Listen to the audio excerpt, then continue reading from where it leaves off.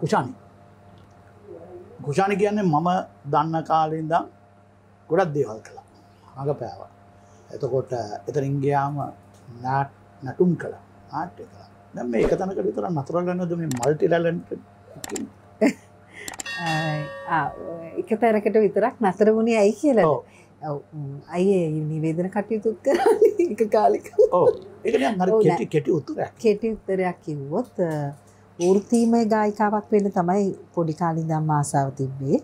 ඉතින් බාහිර වටපිටාවෙන් ගත්ත සංගීතමය පසුබිමක් තිබ්බේ දෙමාපියෝන්ගෙන්ද. ඊළඟට දෙමාපියෝ වටා රැස් වෙච්ච පිරිස. යහළු ඉහෙලියන්ද සියලුම දෙනා කලාකරුවන් ගායනයට සම්බන්ධ.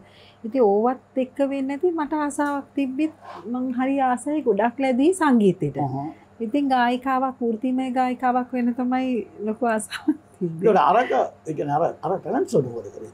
ටැලන්ට්ස් මම හිතුවේ ඒවායේ අත්දැකීම් වෙන්න ඒකෙත් මම දන්න තරමේ ඒකත් අධ්‍යාපනය ලැබලා ඒ ඔක්කොම කරා. ඒක එකපාරට නතර කරනවා. ඔව් මගේ ඔව් මම රඟපෑවා. ඔව් ආරම්භයේ ගත්තේ ගායනින් සහ රඟපෑමෙන් එකතු වෙන මේ චන්ඩි රජා චිත්‍රපටයේ නිලිය ඉන්නවා ඇතුලේ. මම හිතන්නේ ගායනයේට ගොඩක් ඒක උපයෝගී වුණා වෙන්න ඕනයි. ඒ කියන්නේ ඒ හැම අත්දැකීමක්ම වෙන්න තියෙන්නේ. ඔව් හැබැයි නිලිය හැටියට ආව නම් දැන් මොකද දැන් හැරලා බැලුවොත් ලංකාවේ ළමා නිලියෝ කියලා හිටපු අය වාගේ කට්ටිය ඔක්කොම සුජානි මේනකා දසනායක එතකොට එතනින් ගියාම හර්ෂණී දිසානායක මේ ඔක්කොම එකට ඇඩ් කරා. ඒක හර්ෂණීට පසුබිම් ගායනෙනුත් යෙදුණා. ඔව්. හැබැයි සුජානි මා එකට රඟපෑවනේ රජදරුවෝ. ඔව් රජදරුවෝ එක. ඉතින් මේ ඔක්කොම ඇඩ් කරනකොට හිතෙන්නේ නැද්ද එහෙම මේ දැන් හර්ෂණී නරඟපන්නේ නැහැ. ඔව්. මේ සුජානි බොහොම ඉහළින් රඟපාන. ඒක හිතෙන්නේ නැද්ද රඟපාන්න ඕනේ කියලා. ඒකට ඉතින් මම හිතනවා මට එච්චර ලොකු ආසාවක් නෑ අයියා. මම ආස මං කියලා දැනෙන්න ගන්නේ කො මම ගායනයේ හෝ නර්තනයේ යෙදෙන අවස්ථාවක පමණයි. මට අරක ගොඩක් දැනෙනවා. හැබැයි දැන් අඩු වෘත්තියක් විදිහට කරන්නේ. එතකොට මොකද ඒ දවස්වල හිටුවේ සෙට් එක ගැන මොකද කියන්නේ කියලා පටන් ගන්නවා. ඇත්තටම මම අපි පටන් ගත්ත අපේ වටපිටාව හිටපු සියලුම යහළු ඉහෙලියන් ඊටාම දක්ෂයෝ ටිකක් පෙර පිනකටද මන් දන්නේ. සහ දේවල් ගැන හරි අමාරුවකින් ඕමනාවෙන් ඉගෙන ගත්ත ඒ හඹාගෙන ගිහිල්ලා දේවල් හොයාගෙන මාර අර අපි කියන්නේ අපේ භාෂාවෙන් කට්ටක් කාලේ ඉගෙන ගන්න හොඳට ඒ පසුබිම තිබ්බ කට්ටියක් හිටියේ. ඉතින් ඒක ගැන සතුටුයි. ඒ පරපුරක් එක්ක එන්න පුළුවන් වෙච්ච එකට. හැබැයි ඊට පස්සේ දැන් ඒ කාලේ හිටිය ඔක්කොම කියන්න හම්බුනේ මේ අර ඒ දවස්වල පොපියුලර් කල්චර් එකේ පොපියුලර් හැබැයි එකපාරට වාඩු වෙනස් වෙනවා මේ මියුසික් වලදී වෙන පැත්තකට. ඒක කොහොමද? ඒ කියන්නේ මං ආරම්භ කරපු සංගීතය නෙවෙයි මම ඔව් ඒක වෙනවා. මම පටන් ගත්තේ අතන මම ඉගෙන ගන්නේ මුලින්ම ඉන්දියන් ක්ලාසිකල් මියුසික් නේ මගේ බේස් එක වෙන්නේ. මම අධ්‍යාපනයේ ඒකෙන් තමයි හදාරන්නේ සංගීතය පැත්තේ. ඊට පස්සේ මට ඇහෙන්නෙත් මගේ දෙමාපියොත් ඒ පසුබිම තියෙන. හැබැයි පස්සේ ඒගොල්ලෝන්ගේ දේවල් මට ඇහෙන ඔය චිත්‍රපටි ඒවා තුනක් මගේ ජීවිතේ යම් යම් වෙනස් වීම වෙන්න ගන්නවා. සහ මම ආස කරපු සංගීතේ තව තව පැතිකඩ තිබ්බා. දෙමාපියෝ ගිය දේවල්ම නැතුව මට දේවල් හොයාගන්න ආසාව තිබ්බා. මම මගේ කියලා ශෛලියක් හදන්න ඕනේ ආසාවක් තිබ්බා. සහ මට අසල මම හැමතිස්සෙම හිතේ කලාකාරයෙක් ගායිකාවක් හෝ ගායකයෙක් වුණොත් ඕනම ගණේ ගීතයක් ගායනා කරන්න පුළුවන් කෙනෙක් වෙන්න තමයි මට ආසාව තිබ්බේ. සහ මම නර්තනය ගායනය දෙකම මට එකක් වගේ පෙනුනේ. මම දෙයක් කරනකොට ඒ දෙයට අනුගත වෙලා දන්නේම නැතුව අර නිකම්ම નિરાයාසයෙන්ම ඒකට උචිතන්දමින් යම් හෝ අංග චලනයක් එක්ක ඒ දේ ඉදිරිපත් කරන්න නිකන් අර ඉබේටම සිද්ධ වුණා. ඒකද ඒ කියන්නේ ස්ටේජ් එකකදී වගේ කියන්නේ මේ ඒකට කියන්නේ මේ ප්‍රාසංගික වෙන්න පටන් ගත්තේ ඒක හින්දා.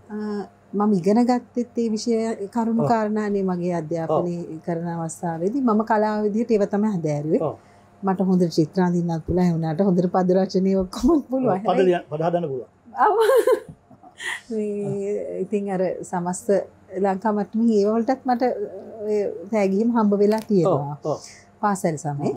හැබැයි මේ මට ඕන වුණා අර මගේ දෙවන කැසට් එක කරනකොට රේඛා ඇල්බම් එක කරනකොට වරංගනයකට වඩා හාත්පසින්ම වෙනස් වෙච්ච ගීත ටිකක් ගායනා කරන්න. මට ඒකට හොඳ සහායකයෝ කීප දෙනෙකුත් හම්බුණා. මට හොඳ යාළුවෝ පිරිසක් හිටියා. නදීක ගුරුගේ, කසුන් කල්හාර, ඔය චාමින්දලා, ඔය වගේ ගොඩක් අය හම්බුණා.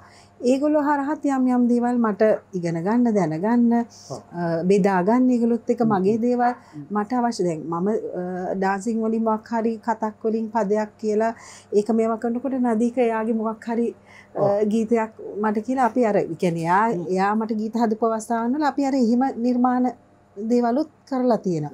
ඉතින් ඒව වුණු ජීවිතේට අමුතු දේවල් එකතු වුණා. මම වෙනම විදිහට ආපු ගමන වෙනස් කරා. කසුනුත් මට දේවල් දන්නේම නැතුව එයත් මට ගුරුවරයෙක් වගේ එයාගෙනුත් මම දේවල් ගත්තා. මේ මගේ ගුරුවරයෙක් වගේ බලනකොට මොකද මොනවද ඒ ගත්තේ කියන්නේ? වෙස්ටර්න් ඒ කියන්නේ සරල සංගීතය පාවිච්චි කරනකොට කොහොමද වෙස්ටර්න් මියුසික් එක්ක ඒක කම්බයින් කරන්නේ සහ එයා කලාව කරනකොට එයාගේ ප්‍රතිපත්තීන් තියෙනවා. එයා ගනුදෙනු කරන ක්‍රම තියෙනවා දේවල්. ඒවා ඉගෙන ගත්තම සහ ජීවිතයේ යම් යම් දේවල් අත්දැකීම් එයාගෙන් මට ලැබුණා.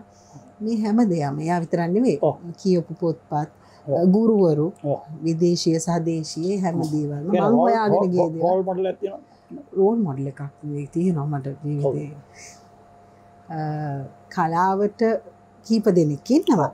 හැබැයි මගේ රෝල් මොඩල් එක මගේ පුංචි අම්මා. අනුජා පුංචි. මම ආසයි ඒකට හේතුව එයා මාර ධෛර්යවන්ත යකඩ ගැහැණියක්. සහ කරන වැඩේ ස්ටාර්ට් ටු එන්ඩ් හරියටම ෆිනිෂ් කරලා නීට් එකටම ඒ වැඩේ කරන කෙනෙක්. එයාට තනියෙන් එයාගේ වැඩ කරගන්න පුළුවන් කෙනෙක්. කාටවත් කරදරයක් නොකර. ඉතින් අර ඒ හැමදේම සහ එයා පාවිච්චි කරපු කලාව හරි දැනුවත්කමකින් ඉගෙනගෙන කරන ආටිස්ට් කෙනෙක්. හොඳ දැක්මක් තිබ්බ කෙනෙක්. හැමදේම හොඳ ෆිනිෂ් එකක් එක. ඉතින් ඒ හැමදේම මට හරි මම වාව් වුණා යාගේ වැඩ වලදී. ඒ වීරසිංහ කියන සැලෙන්නේ නැහෙනි ගොඩක්. අනුජ වීරසිංහ කියන නිලිය ගැන කතා කරොත් මම දැක්ක ලොකුම කතන්දරේ තමයි කුෂානි මේ දැන් ලංකාවේ උඩා හෝ සම්මානයක් ගත්තන් පස්සේ අපි බොහෝ දෙනෙක් හිතනවා මේක තමයි මම টොප් කියලා. හැබැයි එයා නෑ ඒක නෑ මම කියන්නේ එයා ඉහළම සම්මානයක් අපේ රටේ ගෙනාපු ඉහළම සම්මානය වෙනකොට රජත මයුර කියන්නේ ඉහළම වෝඩ් එක. මල්දිනී සිංහ. මල්දිනී. ඒ ගෙනාවට පස්සේ එයා කරේ මොකද රංගපෑම ඉගෙන ගන්න. ඒක කොහොමද දකින්නේ? ඒක තමයි මම මේ අනෝජ පුංචිගේ දැක්ක මාර ධෛර්යවන්තකම එක. එයා දේවල් නොදැනුවත්කමින් කරන්නේ හැමදේම හදාරලා කරන්නේ. මම දකිනවා එක කාලෙකදී අම්මලත් එක්ක එයා ගසල් කැසට් එකකට සම්බන්ධ වෙලා ගීත ගායනා කරනවා. ඊට පස්සේ එයා ගායනයත් ඉගෙන ගන්නවා. ඒ කියන්නේ නිකන් දේවල් එයා කරන්නේ නැහැ. දෙයක් හොඳට ඉගෙනගෙන හරි විශ්වාසින් කරන කෙනෙක්. මාර ආත්ම විශ්වාසයක් තියෙන්නේ. වැටෙන්නේ අර ඒවා හොඳ මේ දැන් එයා මට කියලා දීලා තියෙන දේ තමයි පුතේ කොච්චර ඔයා පොපියුලර් වුණත් බටපඳුරක් වගේ නැවෙන නිහතමානී කලාකරුවෙක් වෙන්න කියලා. ඕක මට ජීවිතේ ආදුන්නේ එකම අවවාදේ. ඒක ඇත්තටම ඇත්ත. ඒ කතාව. අපි මිනිස්සුන්ට කිට්ටු වෙන නේ මිනිස්සු අපිව රකින්නේ. ඔව්. දැන් ඒ ආදරේ තියෙන්න ඕනේ කියන එක යා කියන අර නැත්නම් උඩට යන්න ආඩම්බර වුණොත් අපිට හැමදේම අපිවත් අතහැරෙනවා නේ කියන එක යා කිව්වේ. ඒකට දැන් මම දැක්ක එකක් තමයි දැන් අම්මලා තාත්තලාගේ ගීත අපේ ඊළඟ පරම්පරාව ගායනා කරනවා. ඒකෙන් තමයි උන් පවතින්නේ. හැබැයි කුෂානිගේ එක අනන්‍යතාවයක් තමයි අම්මගේ ගීත ගායනා කරනවා තමන්ගේ අනන්‍යතාවයක් හදාගෙන. ඔව්. ඒක කොයි විදිහටද වෙනස් කරන්නේ? ඒ කොහොමද කවුද කිව්වේ? නෑ කවුරුත් කියලා නම් නෙවෙයි මට මං විශ්වාස කරපු දෙයක් මම කලාකරුවෙක් මම මොන දේ කරා මම කියන කෙනා මම නෙවෙයි අයියා ගත්තත් මම කියන කෙනා මගේ අයිඩියා එකක් එක තමයි යම් වැඩක් කළේ. ඒකට මම කියන කෙනාට පණ පෙවෙන්නේ. තව කෙනෙක් ඕනේ නෑනේ. දැන් මාය දමයන්ති කෙනෙක් ඉන්නවා පොපියුලර් වෙලා ඔල්රෙඩි. අනුජ වීරසිංහ කෙනෙක් ඉන්නවා. කසුන් කල්හාර කෙනෙක්. ඒ වගේ කෙනෙක් වෙන්න නෙවෙයි. ඒගොල්ලන්ගේ මොන හරි තියෙන දෙයක් මට නැත්තම් බලලා පුරුදු පුහුණු වෙලා මම විදිහට දේ නිර්මාණය කරලා දෙනවන අර මොකද ලෝකේ හැමදේම ඉදිරිපත් කරලා හමාරයි. ඒක ප්‍රසන්ට් කරන විදිය වෙනස් කරලා දෙන එකනේ කරන්න ඕනේ කියන එකනේ අපි විශ්වාස කරන්නේ. ඒ කියන්නේ ඒ රිද්ම් එක හැදුවේ වයසත් එක්කද නැත්නම් කුඩා කාලේ ඉඳන්ම තිබ්බේ. නෑ මං අහන්නේ දැන් අපි උදාහරණයක් විදිහට කුරුල්ලෝණු වෙතාලේ. එහෙම නැත්නම් අනික් ගීතය ඒ කුරහඳ ලෙස ඔබ සම කළ මගේ මම ඒක කරේ දැස් වසසිතේ තාත්තා නිර්මාණය කරපු ගීතය අර ඒ ගීත දෙක මට සිදුවේ පැටලුණා ඒ ගීත දෙක එනකොට ඒ වෙනස් කරා කාලේ අලුත් පරම්පරාවත් එක්ක ගහගෙන මේ රිද්ම් එකයි ගැන නැත්තම් මේ අර අප්ඩේට් වීම කොහොමද ඒ කියන්නේ රෙකෝඩින් එන එක ඕ නෑ ඒක දැන් ඒක ඉවක් තියෙන්න ඕනයි මං හිතන්නේ මට දෙයක් දැන් හැබැයි තව එකක් තියෙනවා මං ගීතයක් 10 පාරක් කිව්වොත් 10 විදියක් සහ කාලෙන් කාලෙට ඒක තව දැන් මං අලුත් වෙනවා ඒ ශෛලිය වෙනස් කිරීමේදී දැන් අපි මං කැමති ඒ පොඩි වෙනස් කරලා පෙන්වන්න දීපුවා කුරුල්ලෝනු මේ තාලන් පියාමන්න ආසයි පියාපත් කොහේ කොතැනින් කුයින්දුගෙන් සෙමි පොඩි ක්ලාසිකල් ටච් එකක් දෙන්න පොඩි නිකන් ස්ට්‍රේට් ලයින්ස් අතර වෙස්ටර්න් විදිහට කියන්න කුරුල්ලෝනු මේ තාලන් පියාමන්න ආසයි පියාපත් කොහේ කොතෙන් කොයින්දුගෙන් කියාපන් කුරුල්ලෝ එමෙ කුරුල්ලෝ නොබේ තාලෙන් පියාමන්න ආසයි පියාපත් කොහේ කොතැනින් කොයින්දුගෙනෙන්නේ මේ වේරියන්ස් එක මේ චිත්‍රපටි පසුබිම් ගායිකාවකට කොච්චර ඕනද ගොඩක් බලපානවා ඒක කොයි විදිහට ඒ කියන්නේ චරිතයට පණ පොවන්න දැන් ඕකට හොඳ උදාහරණයක් තමයි මට ප්‍රියන්ත කොණබගේ මහත්තයා මහත්තයා කියලා කියන්නේ මේ ගෞරවයක් දෙන්නේ මිනිස්සුන්ට මිනිස්සු කරන සේවයක් එක දැන් අර අපේ දක්ෂකම් කැලෑවටම යන්නේ නැති වෙන්නේ ඒව මිනිස්සුන්ට ගෙනියන්න මේ මිනිස්සුගේ උදව් අපිට ලැබෙනවනේ. ඒකට මේ මිනිස්සුන්ට ගෞරවය ගන්නේ. අරුණ මහත්තයාට අරුණ මහත්තයා කියනවා වගේ මේ ඒක නිකන් ඊට වඩා ළඟයි අයියා කිව්වා. ඔව්. හැබැයි මම කියන්නේ ඔබතුමායි කාලේ මට හොඳම ගායිකාවට සම්මානය හම්බුනේ. හැබැයි ඒක නොදැනුවත් කමින් අපි අඳුරන්නෙත් නෑ කාලේ දැන් මේ කතාව ගැන කියනකොට ප්‍රියන්ත කොළඹ ගියේ අධ්‍යක්ෂණය කරපු මේ ආදරණීය කතාවක්. ඕකනේ මට හොඳම ගායිකාවට සම්මානය හම්බෙන්නේ සරසවි සම්මාන. හැබැයි දැන් මේක කියනකොට මෙයා කියන මුලින්ම දෙන උදාර සමරවීර මේකේ සංගීතය දීලා සින්දුව ඩමියක දාලා කියන කුෂානි මේක ගායනා කරන්න කියලා. ඊට කලින් මට අහන්න හම්බෙනවා චිත්‍රාල් කියන ගීතය. පොඩි සෙමි රොක් ගතියක් පොඩි රොක් මත් නෙවෙයි පොඩි වෙස්ටර්න් ටච් එකක් තියෙන එකක් ඇහෙන්නේ කනට.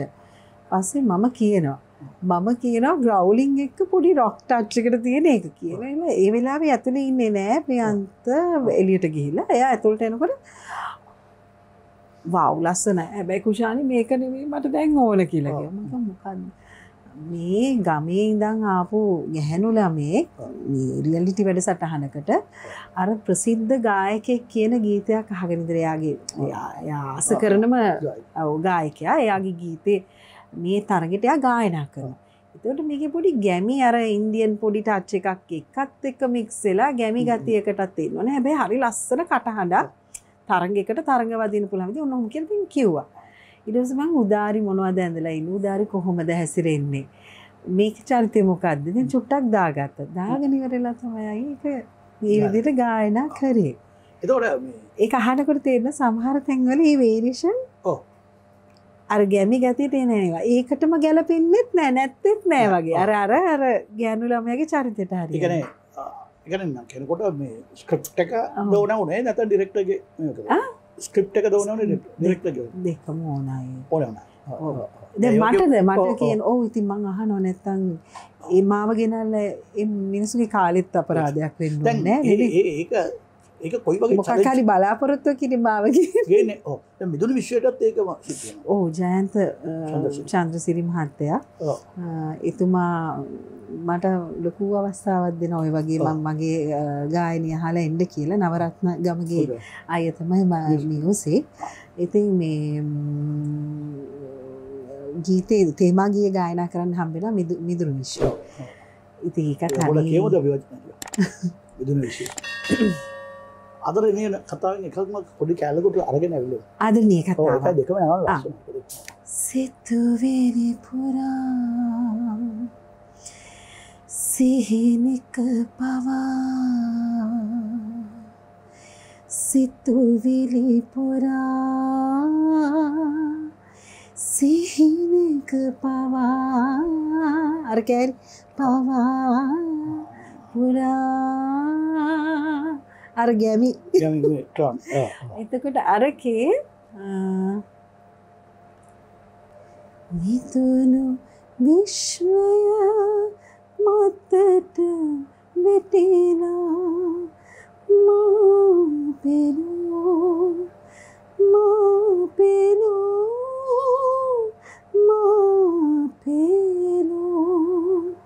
වචන මතකත් නෑ එදා කිව්වා ආවල් ආවට මතක වෙන ටික හරිම ලස්සනයි ඒකෙත් ගීත ටික ඔව් දැන් කුෂාර මහන්සියක් වුණා අපි ඒකනේ ඔව් සහ අයියේ මම කියන්න ඕන මට ඒක පාසලක් වගේ එතන මේ අවස්ථාව ජයන්ත මහත්තයාගේ ජයන්ත අයියා මට එන්න කිව්වා අර වෙන තැන්වල මේ කාර්යබහුලත්වයත් එක්ක වෙන දෙයක් නෑ එන්න කිව්වා ගීත ඩාමියක දැම්මා ඒ විස්තරය අහගත්ත කිව්වා මේකට එහෙම නෙවෙයි නවාය එයත් මාර කැපවීම මහන්සියක් කරා ජයන්ත අයියත් එහෙමයි මට එන්න කිව්වා මේ ජයන්ත අයියගේ නෝන තමයි මේක පද රචනය එන්න කියලා දවස් 3ක් අයියේ පුරුදු පුහුණු කරා අවස්ථාව කියනවා ඒක රංගනයෙන් පෙන්නනවා මෙහෙම කියන්න කියලා ඒ කියන්නේ ජයන්ත අයියත් වැඩේ බැහැලා ඒකේ පීනනවා දැන් ඒක ඉතින් එයාගෙන් මාර ගොඩක් මට දේවල් ඉගෙන ගන්න පුළුවන් දැන් මම ඒක අහන්න ඕනේ දැන් වා එනකොට මුල් කාලේ චිත්‍රපට පසුබිම් ගායිකාවක් හැටියට මුලින්ම එන්නේ ළමා කාලේ හර්ෂණී ඔව් චාන්ඩි රාජා චිත්‍රපටි එතකොට සෝනියා ආන්ටිගේ දුව කවුද හර්ෂණී කියලා හරිද ඔව් එයා හර්ෂණී අද සිනමාවේ නැහැ සෝනියා දිසානායකගේ දියණිය ඒ අවුරුද්දේ සරසවි සම්මාන වල කුසලතා සම්මාන හම්බුණා එතකොට මේ මට අවුරුදු 7යි ඔය ගීතේ ගායනා කරනකොට ග්‍රේෂන් අංකල් එක මං ආනන්ද ග්‍රේෂන් ආනන්ද ඒ අංකල් එක තමයි පළවෙනිම ගීතේ මම මේ කලා ලෝකෙට එන්න අඩිය තියෙන ගීතය.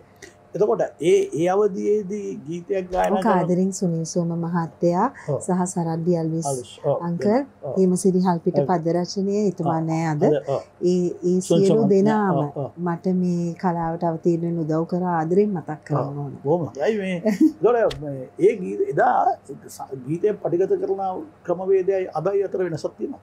ඔව්.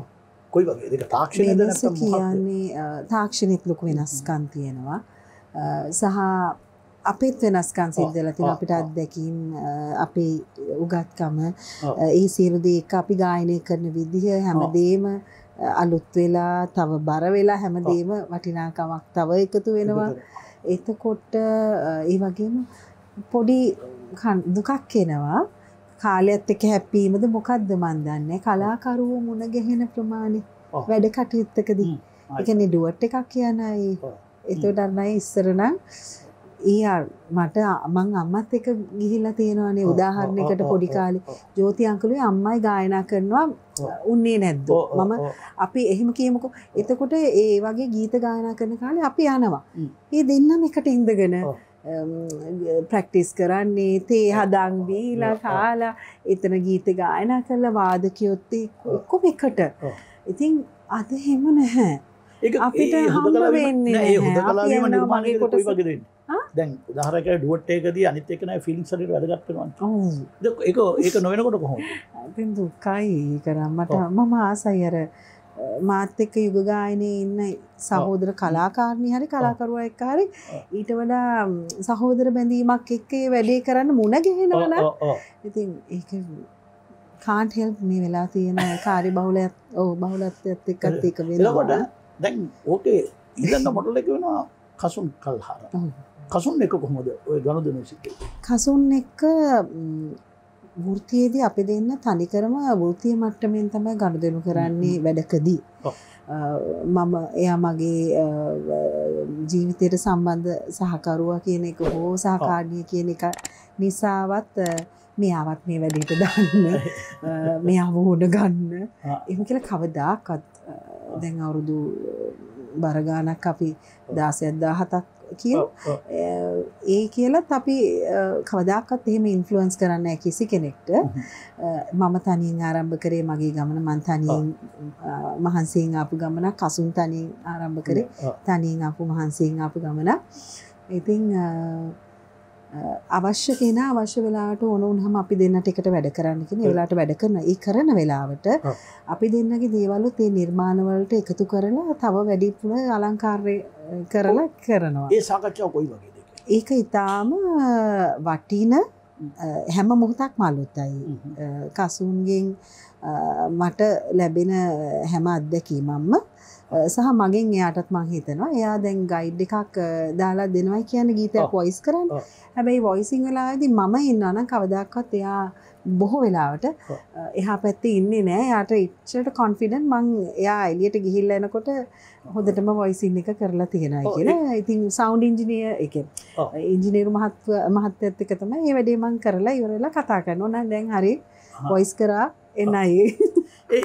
ඒක මරු තැනකට ආවා. ඉතින් යාට හරි නැති මොකක් හරි තිබුත් ඇවිල්ලා කියනවා මෙතන හොඳයි. ඉතින් ගොඩක් වෙලාවට උදාහරණ ගත්තා මටම මම මගේ පොපියුලර් වෙච්ච ගීතයක් අසුම් කරපු අරුණකී සිරි පද රචනයේ මේ ගීතය හිටියේ නෑ ළඟ. වොයිස් කළා මේක කරේ. සරා සඳේ සිරියාවි භාගෙට එහෙම කරපුවා. දැන් මේ දවස්වල පොඩ්ඩක් කට්ටිය අතර යන ගීතයක්. ඒක මම ආස විදිහට මේක හදලා දෙන්නයි කිව්වා. හරි. අපි දෙන්නගේ විදිහට ඒක ගායනා කරලා කසුන් ජීවිතේට තෝරා නොගත්තා නම් එහෙම වෙන කසුන් ජීවිතේට තෝරා නොගත්තා නම් ඔව් ඒක වෙනස් වෙයිද? ඔව් යම් පැතිකඩ තියෙනවා. ඒ කියන්නේ මේ කලාව මම කොහොමත් මේ විදිහට කරගෙන යයි. මීට වැඩියත් සමහරකට වෙනත් විදිහට වෙනස් වෙන්න තිබ්බා. නමුත් වටිනා ටිකක් එයාගෙන් මට ලැබුණා. ඒ කියන්නේ මම හරි වාසනාවන්තයි. කසුන් වගේ වටින කලාකරුවෙක් මට මුණ ගැහිලා. එතකොට නෑ එතනදී මම එයාට ගෞරවය කරනවා. එයාගේ කලාව පාවිච්චි කරන විදිහ සහ එයාගේ දැක්ම, එයාගේ නිර්මාණ සහ එයාගේ පසුබිමට ඒකට මම ගෞරවය කරනවා. ඒකේ හොඳ විවේචකයක් වෙන්නේ කවුද? අපි දෙන්නම තමයි. මොනහරි කළා මම කියනවා මම කියන අප්පුවාරි මම එයත් එමමයි අර බටර් ගාන්නේ නැහැ. ඔව් ඒක අරවුල පොඩපොත් වෙන්නේ නෑ. එහෙම අපේ ආරවුල ඒක විවේචනේ බාර ගන්නවා දෙන්න. බාර ගන්නවා. සමහර ඉස්සරම නොදැනුවත්කමට එක දවසක් විතර කිව්වහම මම කිව්වා ඇයි වහෙම කියන්නේ එහෙම කියලා මම අහලා තියෙනවා. පස්සේ මට හිතුණා මම ප්‍රශ්න කරන්න අවශ්‍ය නෑ. මේ මිනිස්සයා ඒකට සුදුසුයි කියලා එක. ඉතින් හම්බ වෙච්ච මුල් කාලේයි මට එයා ගැන අවබෝධයක් නෑ නේ. එතකොට ඊට පස්සේ එහෙමද එයාට හැබැයි මුල් කාලෙත් විශ්වාසයක් තිබ්බා මේ මිනිස්සයා කරන කලාව හොඳ දැක්මක් තියෙනවා, හරි ගමනක් තියෙනවා කියන එක. ඒකම තමයි ගොඩක් ඇට්‍රැක්ට් වෙන්නත් හේතු වෙන්නේ අපි දෙන්නට දෙන්නම. නෑ දැන් ඒක වකවානුවක දැන් කස්ටම්ගේ මියුසික් ලෝකෙට එනකොට සමහරු බැලුවේ මේක මේ තමයි සංගීතය නාස්ති කරන පරම්පරාවට එන්නේ කියලා. ඒක කාලෙක එහෙම තිබුණා. කසුන්ට නෙවෙයි තිබ්බේ. ඔව් ඒ ජෙනරේෂන් එකම තිබුණානේ කට්ටිය ඔක්කොම. ඒක කොයි වගේද දැක්කේ? මම හිතන්නේ අරුණයි ඒ කතාව නැති කරපු කෙනා තමයි කසුන් කණ්ඩාර. ඔව්. දැන් කසුන් ගැන කතා කරන එකක් විතරනේ. නෑ ඒක කසුන් ගැන ඒක මාර කතාවක් නෙමෙයි. කවුද මේ කුෂානි ගැන කතා කිරීම තහනම් වචන කසුන් දෙක එක කරන්න බෑ. එහෙම එකක් තිබ්බා ඉස්සර නේද? ඇයි අපි දෙන්න වැඩ කරන්නේ නැත්තේ? කසුන් බලපෑමක් කරනද? ඇයි කුෂානි බලපෑමක් කරනද කියලා කතාවකුත් තිබ්බා ඉස්සර. මේ අයියෝ එහෙම කාලයක් පොඩි කාලයක් තිබ්බා අපිට අපේ ජීවිතවල පොඩි හැලහැප්පුම් එක්ක අපි වැඩ කරන්නේ නැතුව කාලේ ඔහේ අපේ දිය වුණා. පස්සේ ඉතින් ඒව ඔක්කොම හරි ගියා. ඔව් දැන් එහෙම අත්දැකීම් එක්ක මිනිස්සු පරිණත වෙනවා. ජීවිතයේ ආදරය කියන්නේ මොකද්ද? විවාහය කියන්නේ මොකද්ද? ජීවිතය කියන්නේ මොකද්ද? ළමයි හදනවා කියන්නේ මොකද්ද? හැමදේ ගැනම මිනිස්සු වෙන විදිහට බලන්න පටන් ගන්නවා. ඒ කියන්නේ කාලයේද ජීවිතේ ලොකුම අත්දැකීම් දෙන්නේ. රසයද වෙන්න ඕන ජීවිතේ. රසයද වීමත් එක්ක තමයි අපිට ජීවිතය අත්දැකීම් ලැබෙන්නේ. කාලයක් යනවා ඒකට. ඔව්. ඒ කාලය තුල අපතේ යමක් වෙන්නේ නැද්ද? දැන් හිතෙන්නේ නැද්ද අතර අපතේ ගියා කියලා කාලයක්? නෑ මම එහෙම පසුතැවීමක් නෑ අයියේ. මේ මගේ ජීවිතේ මට හිතෙනවා මීට වඩා ගොඩක් නිර්මාණ කරන්න තිබ්බනම් හොඳයි කියලා. හැබැයි ඉතින් මම කරපු චුට්ට හොඳ ටිකක් කරලා තියෙනවනේ අයියේ. ඔව්. ඒක ගැන මට සතුටුයි. නිකන් දුවන්නම් වල ගොඩාක් කරගෙන ගියේ නැහැ. ඔව්. මං ආදරේ කරන ආස කරන ටිකක් කරගන්න හම්බුණා. ඔව්. ඇත්තටම හොඳ ප්‍රේක්ෂකයෝ රසිකයෝ පිරිසක් ඇත්ත ජෙනුයින් කට්ටියක් ඉන්නවා. මිනිසුන්ට බලෙන් දීලා අස්සවලනේ මිනිස්සු මාව ආදරෙන් වැළඳගත්ත. ඒ වගේ පිරිසක් මම වටයින්. ඉතින් මම ඒකට වාසනාවන්තයි. ඔය දැන් ඒකද දැනෙන්නේ නැද උෂානි දැන් ඒ රස විඳින ජෙනරේෂන් එක හරි අමුතුයි. වැඩි හරියක් ඉන්න ලංකාවෙන් පිට වගේ දැනෙනවා. ලංකාවේ ඇතුළෙත් ඉන්නවා ඉන්නවා. දැන් උදාහරණයක් ඇරලා එකම කවානුවක වාට මට අද්දකේ ඇති. මායක් කළා ජනප්‍රියම තලයේ ඉන්න කාලේ. සංගීත සංදර්ශනයකට අපි ගියාම අපි ගීතය අහලා එනවා. අයියේ මට චූටි දෙයක් නිවැරදි කරන්න ඕන. දැන් අර මට මේ දැන් මතක් වුණේ කලාව කන පිරිසක් විදියට අර කසුන්ලගේ යුගය කියලා කියවනේ. ඒක බේරගත්තේ කසුන් කියන එකට හේතුව මේ ලොකු චේන්ජ් එකක් ගත්තා. එයා හැම එකම කරේ එකෝස්ටික් ඉන්ස්ට්‍රුමන්ට්ස් එක්ක. එයා ඉලෙක්ට්‍රික් පැත්තට ගියේ නෑ යාගේ ආරම්භ අවධියේ. සහ එයා තමයි මම දකින්න දැනටත් ඉන්න පරණ පරම්පරාවක. ඒ කියන්නේ අමරදේව මහත්තයලා අමරසිරි අංකල නන්දා ආන්ටිලත් එක්කත් වැඩ කරන තරුණ යෝන් පරපුරත් එක්කත් බාතියලද උමාරියලද අමල්ලා මේ සියලු දෙනා එක්ක සහ අලුත්ම කට්ටිය දැන් ඉන්න ඒ සියලු කට්ටියත් එක්කත් මේ යා කරන පාලම හදන කෙනා විදිහට දකින්නේ මම කසුන්. එයා නිසා එයාට මිනිස්සු බැන්නේ නෑ. අර හැබැයි යාගේ ටෙක්නික් එක පොඩ්ඩක් අමතුනා රියුඩ්ලින් ටෙක්නික් එක. එහෙම බනින්න පටන් ගත්තේ නෑ. ඒ බනින්න පටන් ගත්තේ ඇයි?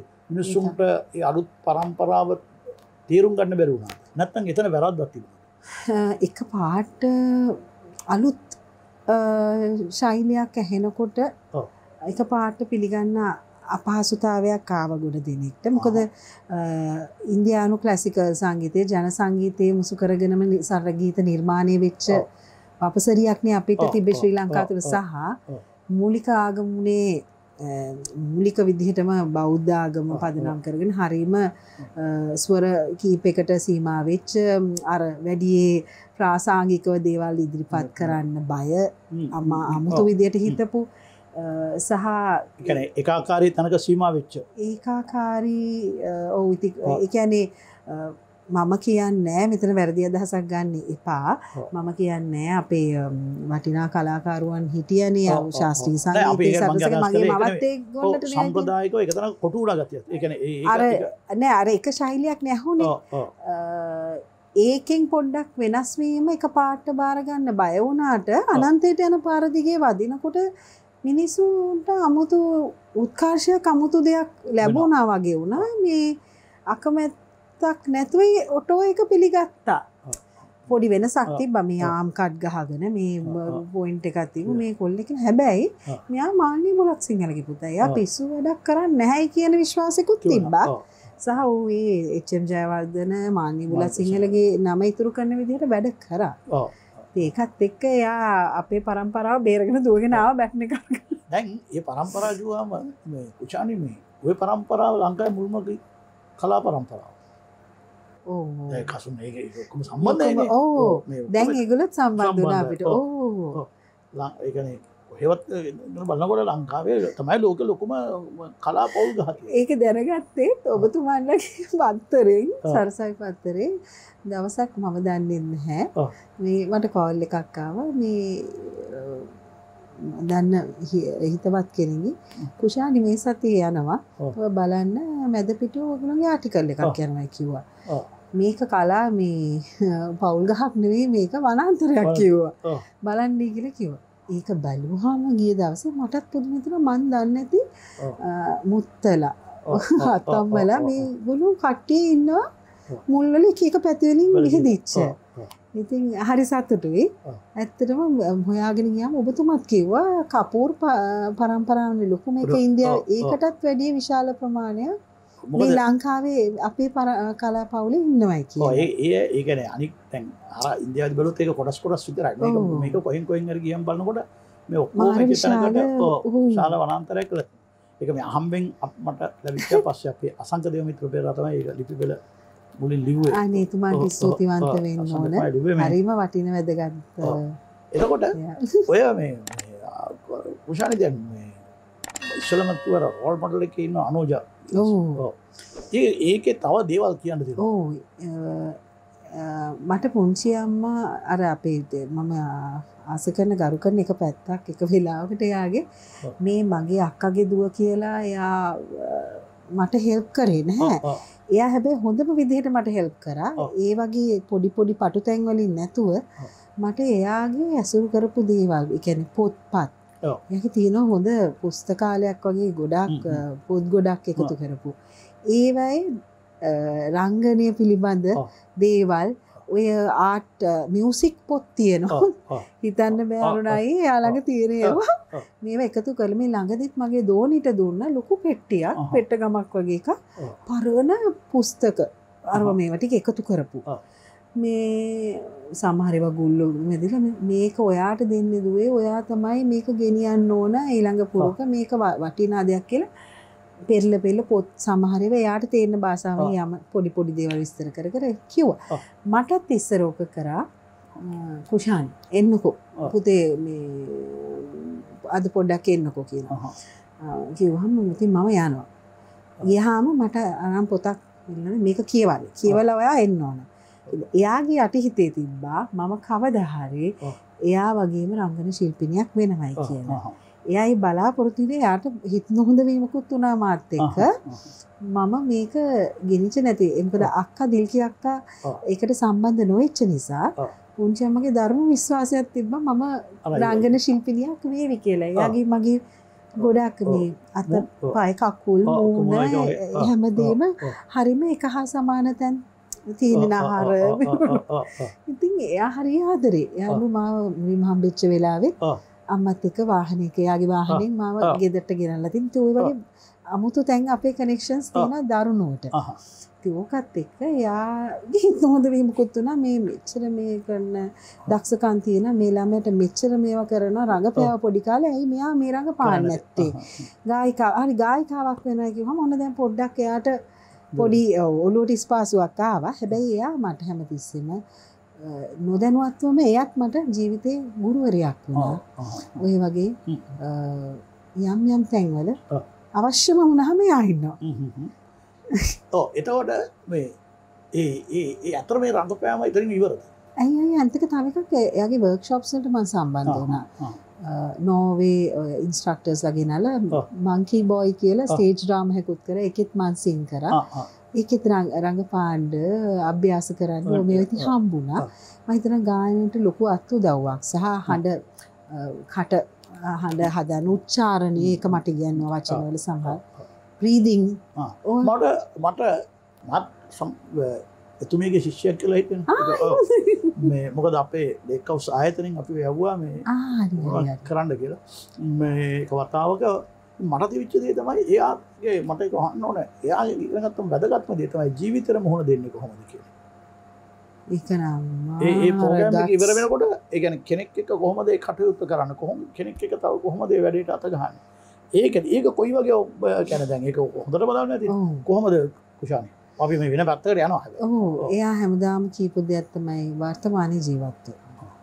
අතීතය අල්ලගෙන දුක් විඳින්න එපා. ඔන්න මට දුන්න උපදෙස්. අතීතයක මොහොතක් පහුවෙච්ච කුෂේක ගැන ඔයා හිතන්න එපා පුතේ. දැන් වර්තමානයේ ජීවත් වෙන්න ඒක තමයි කළ යුත්තේ. හොඳට පොතපත කියවන්න, හොඳට පුහුණු වීම අභ්‍යාස කරන්න, දේවල් ගැන දැනුවත්කමින් වැඩ කරන්න, කරන්නම් වාලේ වැඩ කරන්න එපා. මට වෙලාවට යන්න වැඩවලට කියන්නේ මගේ පුංචි අම්මා. අයියා දන්නවද වෙච්ච වැඩක් මට. ඔය වගේ ඔය හඬ ඒ කියන්නේ උච්චාරණය පුරුදු කරන්න එන්න කියලා කලාපුරේ ගෙදරක් තිබ්බා පුංචි අම්මට. එතනට එන්න කියලා හවස 7ට මට වෙලාව දුන්නා. මම ඊටාම වැඩ අධික කාලයක් ඒ කාලේ මම මගේ විශාරද එක්සෑම්ස් 3ක් එකට මම කරනවා. ඩාන්සින් ක්ලාසිකල් ඩාන්සින් දෙකකුයි ක්ලාසිකල් ඕක. ඒ ASCII වාදනය ඕවත් ඉගෙන ගන්න ඉවර වෙලා මට 7:03ට මම ගෙදරට ගියේ. මට පේනවා මේ වීදුරු තඩි වීදුරු ජනෙල් දොරවල් තියෙන්නේ. පුංචි අම්මා මෙහෙම යනවා. මම බේල් කරා. මම ඇතුළට ගත්තේ නැහැ. මම බේල් කරලා විනාඩි 5ක් වීදුරේ ඉඳලා කෝල් ගත්තා. අන්ස් කරේ නැහැ. ඊට පහුවෙන්දාම කිව්වා කුෂානි වෙලාව 7 නම් 7ට 5ක් නෙවෙයි 7:05ක් නෙවෙයි හරියට 7ට ඔයා එතන ඉන්න කිව්වා. පුළුවන් නම් 7ට විනාඩි 5ක් කලින් එන්න. 7:03වත් 7:05වත් නෙවෙයි වෙලාව කිව්වා. ඒක ඇති මට ජීවිතේ එදා මම ඉගෙන ගත්තා. මට ඒක මාර ජීවිතේට මාර වටින අත්දැකීමක් වුණා. ඇත්තටම කලාකරුවෙක් වෙනකොට ඒක අත්‍යවශ්‍ය වැඩක් කරන්න යනකොට වෙලාව කියන එක. මට දැන් නම් චුට්ටක් මේ දවස් ටිකේ පොඩ්ඩක් ඒක එහාට මෙහාට වෙනවා. මගේ මවත් එක්ක මට මේ යන්න කරන්න ඒව මන් ළඟමයි තියන් ඉන්නේ මේ දවස් ටිකේ චුට්ටක් ඒක එහාට මෙහාට වෙනවා. නමුත් ආයි නැවත මම දැන් තව නුදුරු මාසයක් වෙන්න කලින් ඒ ටික හදා ගන්නවා. ඉතින් ඇය ලෙඩ නිසා ඒවත් එක්ක ඒ අපහසුතාවය තියෙනවා.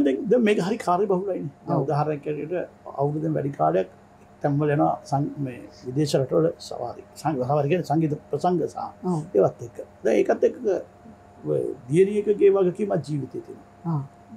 කොහොමද මේ ඔක්කොම බැලන්ස් කරන්නේ? හුස්ම ගන්න බැරි තරම් කාර්යබහුලයි. සහ හැබැයි දියණිය කියන්නේ මගේ ජීවිතේ යම් යම් රසයන් එකතු කරන එක කෙනෙක්. ඒකත් එක්කත් මට කලාව කරගෙන යන පොඩි මොටිවේෂන් එකක් එනවා. තව සතුටුයි ආසාවයි ඒවත් එකතු වෙන මේ චූටි පැටියත් එක්ක මේ වැඩේ කරගෙන යනකොට. ඉතින් මගේ මවත් ඉන්නවා. මට උදව් කරන්න යම් යම් දෙතුන් දෙනෙක් ඉන්නවා. ඒකත් එක්ක ඉතින් ඒව බැලන්ස් කරගෙන යනවා. නැත්තම් ඇත්තටම කසුනුත් කාර්යබහුලයි. මගේ මව ඉතාම අසාධ්‍ය තත්ත්වෙන් ඉන්නේ. ඒ කියන්නේ එයා හොඳට ඉන්නවා. නමුත් ඇවිදින්න කරන්නේ ටිකක් හිමින් අපහසුයි. ඉතින් දරුවත් පොඩි. ඉතින් ඒ වුණාට මම මගේ වැඩ ටික කරගෙන යනවා. ඒක බාධාවක් නෙමෙයි ආසාව තියෙනවා. ඔව්. නෑ ජීවිතය කියලා කියන්නේ රසය ඒකයි. අර නිකන් ඔහේ ගලාගෙන ගියොත් වැඩක් නෑනේ. ඔව් ජීවිතය හැපින් තියෙන්න ඕනේ. ඒ කෙනෙක් නේද? එහෙම වෙලාවට කොහොමද මූණ දුන්නේ අතීතේ? දැන් මෙහෙමයි මම හැදුනේ ඊටාම මේ අර අම්මලා හරීම ගෙවල් ඇතුලේ තියලා අර නිකන් හරීම මලක් වගේ හදපු කෙනෙක්නේ. ඉතින් ඊට පස්සේ ජීවිතේ විවාහයෙන් පස්සේ පොඩි පොඩි දරුණු හැලහැප්පීම් ගොඩකට මුහුණ දෙන්න වෙනවනේ මට. එතකොට මම ඉගෙන ගන්නවා මම පන්නරේ ගන්න එතනින් තමයි මේක තමයි this is life. now you have to face for this. දැන් තවදුරටත් අර විදිහට නෙවෙයි ඔයාට මේ බර ඇදගෙන යන්න ඕන නම් ඔයා හයිය වෙන්න ඕන. එක තැන රත වෙනවවත් අඬනවවත් මට ඒකට ටික කාලයක් ගියා ඉගෙන ගන්න. ඉතින් මමත් මනුස්සෙක් ජීවිතේ හැප්පිලා නැහැ. අර ආස්තිය දුවෙන්නත් ඕන අර කියනවා වගේ. ඒකෙන් මම මේ ඉන්න කුෂානි සඳරේඛා කියන කෙනා හැදුනා. ඒ කියන්නේ කෙනෙකුට එහෙම හැප්පෙන්න ඕනද ජීවිතේ? තියෙන්න ඕනයි කියලා හැම කෙනාටම අඩු වැඩි වශයෙන් ජීවිතේදී වෙනවා නේද? එහෙම වෙනකොටද ශක්තිමත් වෙන්නේ. ඔව්. ඒක තමයි ලස්සන. මම හිතන්නේ මනසෙක් මම කසුන්ට ආස කරන තව හේතුවක් තමයි ඒක තනියෙන් නැගිට පිරිමි. දෙමාපියන්ගේ උදව් අරගෙන නෙවෙයි හැප්පිලා ජීවිතේ තනිය හිටගත්ත කෙනෙක්. එයා කුෂානිට මාළි බුවත් සිංහල හම්බ වෙලා තියෙනවා. හම්බ වෙලා තියෙන ලොකු ඇසුරක් මට කරන්න එච්චර වෙනකොට කසුන් හම්බ වෙනකොට ඉතින් අම්මගේ හොඳම හිටපු කසුන් එක්ක ජීවත් මේ කසුන් එක්ක විවාහනකොට හිටියද? නෑනේ. නෑනේ. කසුන් විවාහ මුල්ම යා මේවා වෙනකොටත් අම්මා නැති වෙලානේ. එහෙමනේ. ඔව්. එහෙම හම්බෙන්නේ මමත් පොඩි කාලේ අපේ අම්මා අරගෙන යන බොරලැස් ගම්මේ ගෙදරට එයත් පොඩි කාලේ ඇවිල්ලා ඔය මේවා කර්ටන් එක මෙහෙම බිකන් කරලා දුවනවලු සෙල්ලම් කරනවලු කොහමලු. ඉතින් අපි දෙන්නට එහෙම සෙල්ලම් කරන්න එහෙම මුණ ගැහෙන්න අපිට හම්බ වෙලා නැහැ. ආන්ටිව මට දෙපාරක් විතර මතකයේ තියෙනවා. ඒ ගුවන් විදුලි සංස්ථාවට ආවා දෙමව්පියන්ගේ අර ගායනා කරන කලාකරුවන්ගේ දරුවන්ට එන්න කියලා කරන වැඩසටහනකදී සහ හිරු එකෙත් ඔය වගේම වැඩසටහනක් තිබ්බා.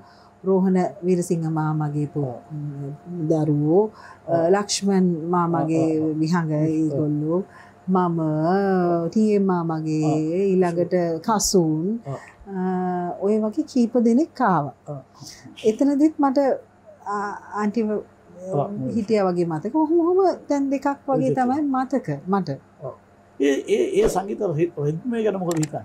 ඒගොල්ලෝ ගෙනාපු වටිනවා. අදටත් ඒවා ඉතින් අත්තරන්නේ නේද? මගේ අම්මා තාත්තා, කසුන්ගේ අම්මා තාත්තා සහ ඒ කාලේ හිටපු අමරදේව මාස්ටර්, නන්දා නැන්දා අතීතයේ ඒ රස විද්‍යපු ඒ පරම්පරාවෙන් ඇවිල්ලා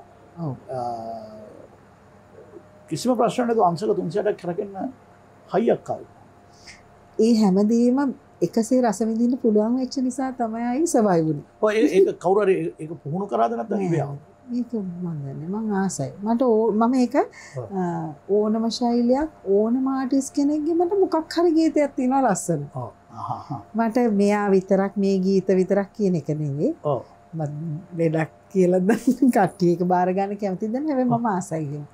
දැන් මට කවුරු හරි කෙනෙක් ඕනම කෙනෙක්ගේ අපිට කෙනෙක් කියලා එයාගේ වුණත් මට ආස හිතපු මොකක් හරි ගීතයක් තියෙන්න පුළුවන්. මම කියන්නේ කලාවට වටින විදිහට නිර්මාණ කරපු අය. අඬ මේ රටට විතරක් පොදුනේ නෑ. සමහර බොහෝ දෙනා නොදන්නවා වුණාට යතන්තර සිනමාවටත් මේ හඬ ගියා. ඔව්. ඒ ගැන පොඩ්ඩක් අපි කියමු. අනේ ඔව් මට රත්තරන් අවස්ථාවක් තව හම්බුණා. පෝල් කොක්ස් මහත්තයා නිර්මාණය කරපු ලස්ට් ඇන්ඩ් රිවෙන්ජ් චිත්‍රපටයේ තේමා ගීත ගායනා කරන්න. පෝල් ග්‍රැබොක්ස්කි කියන සංගීත අධ්‍යක්ෂකවරයා තමයි ඒක ඕස්ට්‍රේලියානු චිත්‍රපටියක්. ඉතින් මට අවුරුදු මම හිතන්නේ 16 දී වගේ ගායනා කරන්න අවස්ථාව ලැබුණේ. ඉතින් මම හරි වාසනාවන්තයි. ඒක පොඩි අපි මතක් කරමුකෝ. අනේ මට මතක නෑ.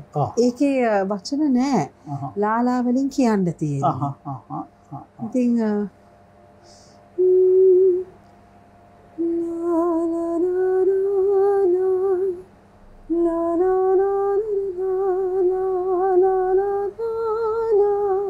වගේ පොඩි මේක. හැබැයි ඉස්සරහට නිර්මාණ කරන කොයි වගේ වෙනසක්? ඉස්සරහට ලස්සන අමුතුයි දේ වැඩ කීපයක් කරන්න ඉන්න ප්‍රාසංගික විකතු කියලා. මොකද මිනිස් මගේ ඉන්න රසික රසිකාවියන් ආස මං නිකම්ම ඉඳගෙනම ගීත කියනවා බලන්න මමත් නොවේ. ඉතින් ඒක නිසා ප්‍රාසංගිකව යම් දේවල් ටිකක් මං ඉගෙන ගත්ත විෂය බද්ධ කරලා කරන්න. බොහොම හොඳයි මේ. ඒක දැන් මෙන්න මේකදී අවසාන ප්‍රශ්න අහන්න ඕනේ. දැන් එහෙම ප්‍රසංගයක් අපි හිතන මේ අවුරුද්දේ වගේද? ඔව් මේ අවුරුදු කීපයක් තියෙනවා ලංකාවෙන් එළිය සහ ලංකාවේ ඇතුළේ. ඔව්. ඒක ලංකාවෙන් පිටදී මම හිතනවා වඩා ශ්‍රාවක දැන් ලංකාවේදී එහෙම ප්‍රසංගයක් පවත්වනකොට නගරයට සීමා වෙනද ප්‍රධාන කොළඹ නගරයට විතරද කොහොමද? එහෙම නෙවෙයි. ඔව්. ලංකාව පුරා කීපයක් කරන්න. හැබැයි අපි මේ කතාව අදට කෙටි කරනවා. අපි ආය දවසේ කතා කරනවා. ඉතින් ඔබතුමාට බොහෝමත් ස්තුතියි. හරි ආසාවෙන් වමනාවෙන් සම්බන්ධ වුණේ. අරුණ මහත්තයා කියන්නේ වැදගත් වටිනා පුද්ගලයෙක්. ඉතින් මට ආරාධනා කිරීම ගැන බොහොම ස්තුතියි.